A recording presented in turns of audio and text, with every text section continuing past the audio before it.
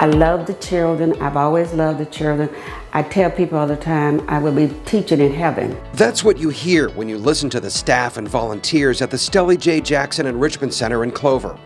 On the surface, it's an after-school tutoring program for kids struggling in school. But look deeper. I always had a vision. After I retired from teaching, I had a vision of working with children more. I think I retired too early. The center is named for a local pastor, a man who embraced the task of elevating the Black community, and in turn, the community as a whole. He was the first to serve on the school board, first Black to ever serve on the school board. And he's done a number of things that was important to unite us and help us, especially as Black citizens. 4 days a week, the bus brings 3rd through 5th graders here to not only better themselves in school, but as people and future leaders.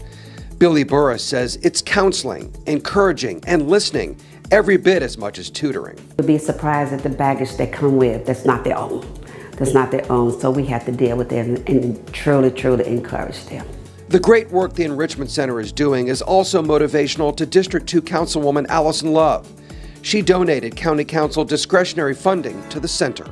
When I give somebody funding, a little bit of funding from York County, I want it to go as far as it can possibly go. And I believe that the funding that I gave to the Stellie J. Jackson Enrichment Center, it helps the people whose hearts are in this, but the long term of it is it helps the kids that are here after school, and to me that reaches so many more people.